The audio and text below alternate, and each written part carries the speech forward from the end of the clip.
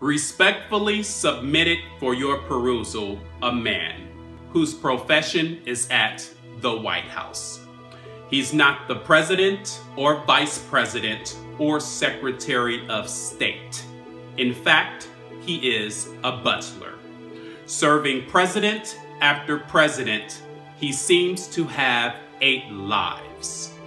And his story can be found at your local bookstore. But it can also be found in an unread book located in the massive main library of The Twilight Zone.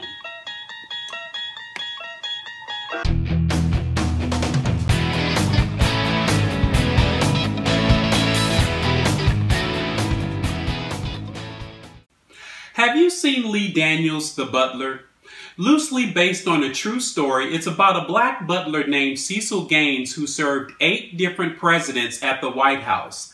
There are many events that affect his life directly, including the civil rights movement and Vietnam. Take a look at the trailer. I'm Cecil Gaines. I'm the new butler. You know he got that job himself. The White House called him. He didn't call the White House. Did you go to an all-colored school, Cecil? I didn't go to school, Mr. President. I grew up on a cotton farm. Now if somebody would have told me. I have today issued an executive order at Little Rock, Arkansas. It was too hard to believe. You need to show them love with all of your heart. That's the only way you're ever going to change their heart. Forrest Whitaker plays the butler Cecil Gaines, and Oprah Winfrey plays his wife Gloria. They are just 2 of the many stars of this flick that came out in 2013. Check out this powerful scene where Cecil's son, played by David Oyelowo, questions Cecil's job. Sidney Poitier is nothing but a rich Uncle Tom. Look at you. You're all puffed up. Your hat on your head.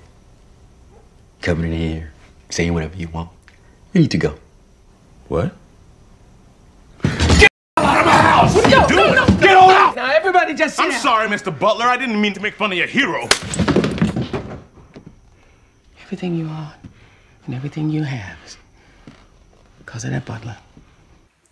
Cecil Gaines did what he needed to do for his family. There are lots of messages that can be pulled from this movie.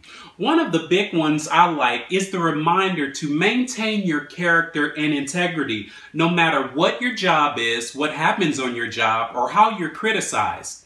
We should handle our businesses and do our jobs well, but we should not worship our jobs or do anything that contradicts our faith.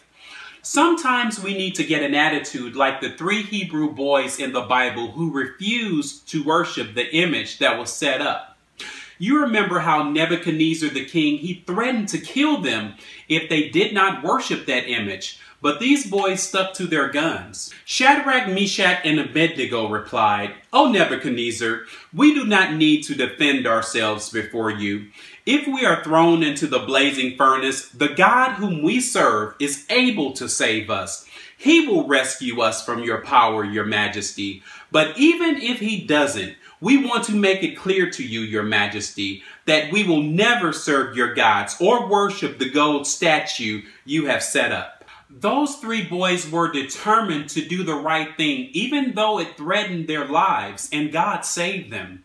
Many of us can identify with being in dire situations that force us to make choices, and those choices can be hard when you see your job as your source.